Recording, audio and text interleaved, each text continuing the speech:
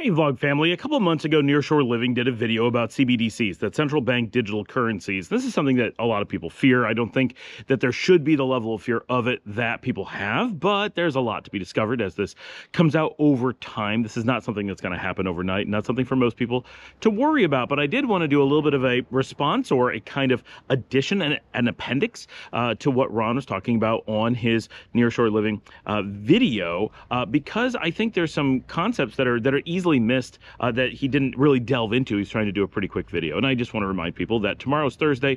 We will be doing the live stream unless something goes horribly wrong. And again, I'm not out walking around doing any exploration because tendinitis, but it's getting much better. Don't worry. Okay, CBDC. Some people had proposed, and Ron only kind of shot this down. He didn't really delve into it, that moving to a small state, presumably a small state that does not use a global currency, right? So like Nicaragua doesn't count. El Salvador doesn't count. But let's use a Honduras as an example, or Costa Rica. These are places that have their own currency, their own central bank, but not sharing it with the outside world. So it's completely controllable inside their country. Okay, so these are the examples we're talking about, and there's lots of these around the world. These are hardly limitations.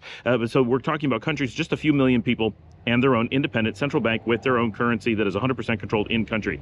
Got it. Okay, so with these countries, they presumably won't go to a CBDC, at least not for quite some time. And until they do, moving to a country like this, in theory, could protect you from using CBDCs. And the reason that people are worried about CBDCs primarily is that they will lose privacy. In theory, every transaction that they do will be visible to the government, which currently the government has an awful lot of visibility into your transactions, but there's times you can grab cash. They know when you get cash, and they know when that cash turns into other things. But in theory, there's a number of times you can move cash around, and they don't know about it. That's mostly a theory. If they really want to know, they're going to know. But for a lot of people who are just doing normal transactions, no one's bothering to track that. But if they want to, they certainly can, even with cash. But it doesn't matter. If you're working this way, the assumption is you can get away from these privacy concerns, at least to some degree, by moving to cash or other mechanisms. With CBDCs, that will essentially go away. At least that's the assumption. It's probably correct. Okay. So by moving to a small country that doesn't have a CBDC, could you get away from this? Well, I don't think so. And here's why. The idea is that, well, I'm going to be able to spend my money and nothing's going to be visible. And that's kind of true, assuming that cash is not going to be traceable in any way, which may be true in a Honduras, for example. But a lot of the things you're going to want to buy are not going to be available in country. This is the nature of any really small country. I live in Nicaragua, and if I want to buy things, it generally has to come from the United States or China. Even if it's not made there, it's going to pass through there.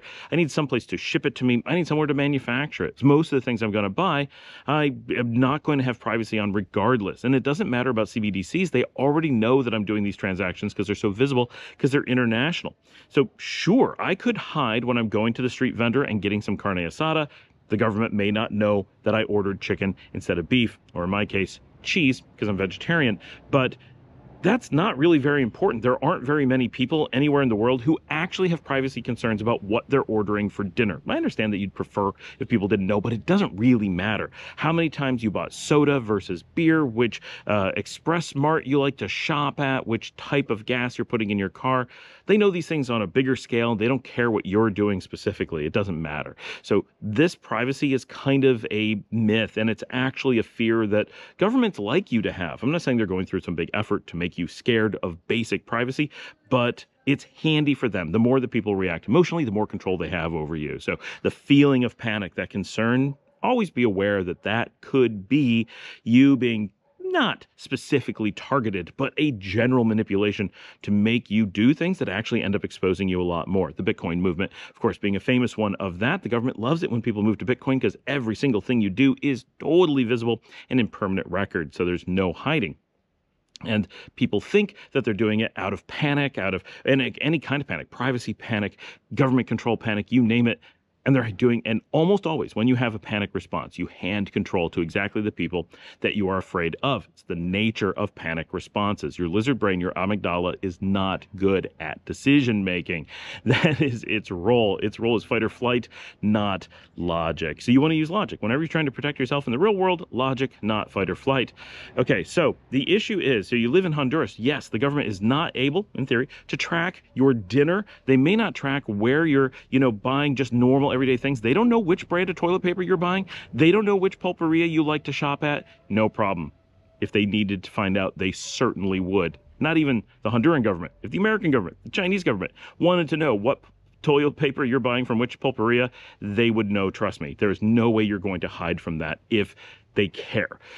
But they probably don't, because why would they? Now, when you go to buy something real, like a book, a video game, music, a car, property, you need to move money to or from a business. You need to do anything of significance, anything that would be worth tracking in the real world. It's not going to be coming from Honduras. I understand your yummy Ranchitos chips are coming from Honduras. You're all safe there, most likely. But as soon as you want to get anything significant, any electronics, any information, that's all going to happen internationally. The moment you're crossing those barriers, you can't use that local currency, and whatever you're doing is going to transfer into global currencies. That doesn't mean a single global currency, any currency that works internationally, euros, US dollars, Chinese yuan, you name it. And if those things are traceable, one, it doesn't matter if you're in a small country or not, you're traceable. And two, it doesn't matter if they go to CBDCs or not, you're already traceable. So the act of moving to a small country, I think, is a misnomer. When you're acting in your local community, anywhere, even in the United States, your bartering and little tiny cash transactions are already as unreasonably traceable as they're going to be. If the government wants to know what you're doing, they will. And if they don't care, they won't track it. And the same thing's going to happen. You're simply redefining your local community to being the small country that you're in. But since small countries don't manufacture a large scale of items, there's only a few places that things that people really buy in the real world that matter at all come from. Your money is going to remain completely traceable, and moving to a small country will do nothing about it, which Ron kind of hints at, but he doesn't delve into exactly why economically it's a meaningless exercise. But it's important to know because it will affect people who think that that's why they would move to a small country. Now, I live in a small country. I think there's lots of great benefits to it. That's just not one of them.